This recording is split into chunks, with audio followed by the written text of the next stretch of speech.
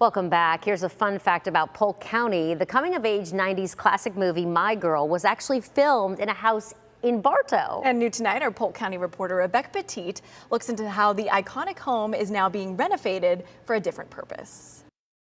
Each room's going to have an area for, it's either going to have a little bassinet or a mini crib. The rooms inside this historic Bartow home are being transformed for first-time mothers. This home has been a landmark in the community for decades, most notably used in the early 90s film My Girl. This is a very iconic house here in Bartow, and it's very loved and been a lot of wonderful, great owners that it's passed through different eras. The My Girl house is entering its new era as Hope House. Hope House is a 12-month maternity residential program for single expectant mothers in need, ages 18 to 26. Caretaker's cottage. So this is my space that I'll be living on site. Debbie Kelly, the resident and program director, knows all too well the struggles of being a single mom. Times when couldn't afford groceries or, couldn't pay that electric bill, just trying to figure that out, working 2 or 3 jobs. And